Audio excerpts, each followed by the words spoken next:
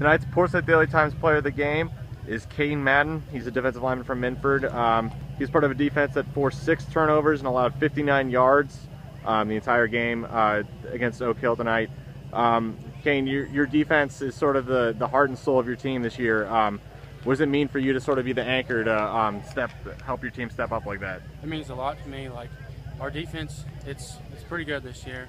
I mean, we got to work on a couple things, and then we'll be one of the top defenses around here, I feel like. Yeah.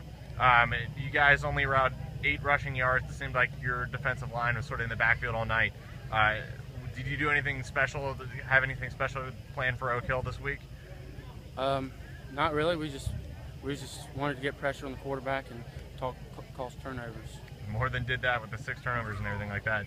And obviously this game was a little different for you guys with the delay and everything. Yeah. How do you think your team responded having to sort of take a day off in the middle of the game? I feel like we did really good with that. We came out slow last night and we picked it up today and got the good win. How far do you think you can take this team, Cain? We have a really good chance to go pretty far if we fix up mental mistakes.